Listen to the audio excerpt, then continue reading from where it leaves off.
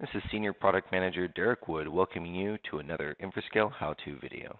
In this video, I'll be explaining what a client is and best practices in setting up and configuring your clients.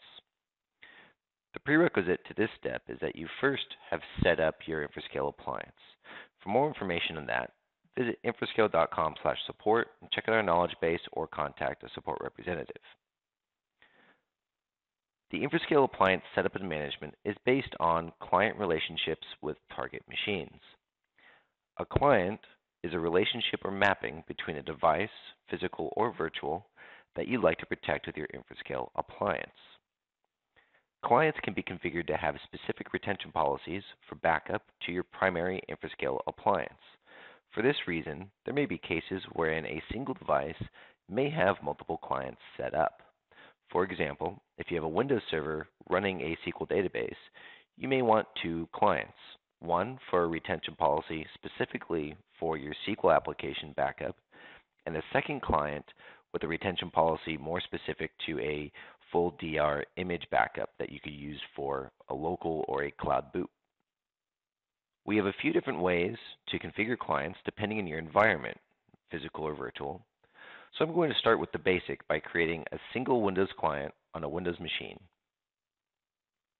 Before we continue, you'll need to have access to install our Windows client software on the server or machine that you're going to protect and have the internal IP address ready. We begin by first going to our Clients tab and creating a new client record. At the top left, we see the actions and select New. Here we can give the client a name and we can give it a description. Select the operating system and then you'll need the IP address and you can set a schedule for daily, monthly. You can change this later on, so it's not important to have this nailed down just yet.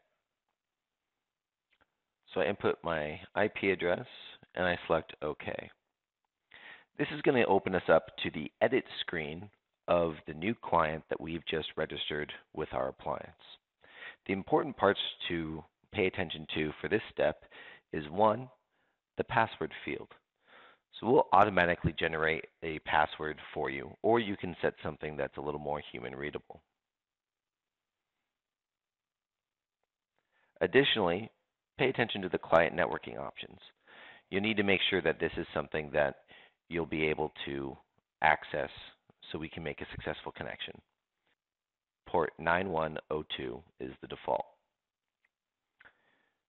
We hit apply, and then we hit activate configuration. Applying will save your settings. Activate configuration will actually go out and update any clients that you have set up. So if we were modifying this after the fact, it wouldn't actually change the settings here, whether it's schedule, retention, or other, until you hit activate configuration. Okay, we've now successfully activated this new client. So currently, there's no target machine connected to this client, so we have to set up that relationship. To do that, we're going to go into our software section, and because it's a Windows 2008 server, we're going to download and install our Windows 32-bit client software. Once installed, we'll be able to open the software and configure the new agent. This machine already has a client set up, so we're going to run the wizard to set up a new one.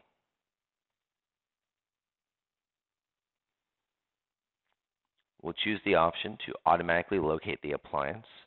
If you have trouble doing this, or if you already have the address, which you can find in the address field at the top of your management console, then you can manually enter the appliance info.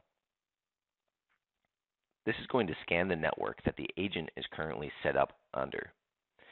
And here it's identified 3 different appliances. I select the one I want. Now you're going to enter the password for your appliance. This is configured during your initial appliance configuration step. This is not the password for the client we just set up. Then I find the client that I just configured. So here I have the Win2K8. If it doesn't show up, you can hit refresh. And now the configuration is saved.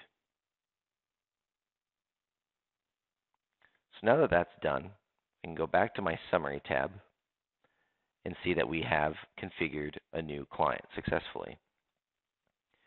So other ways to set up a client is if you are connected to your Active Directory server. To do this, you'll need your Active Directory server credentials and location, and then you'll be able to browse through the different machines that exist here,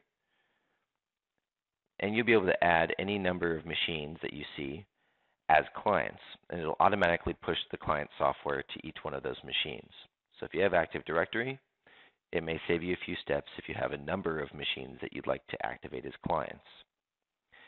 In the same sense, if you have VMware, then you would come here to VMware tab, Add Connection, and to do this you'll need the address of your VMware server and then the admin user name and password.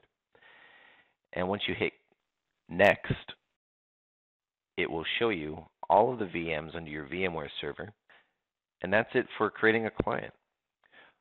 Check out our next video to go through how you actually go through and edit clients as far as creating shared file sets and scheduling priority and setting retention policies. For more information, visit infrascale.com or check out our YouTube channel for more self-help videos.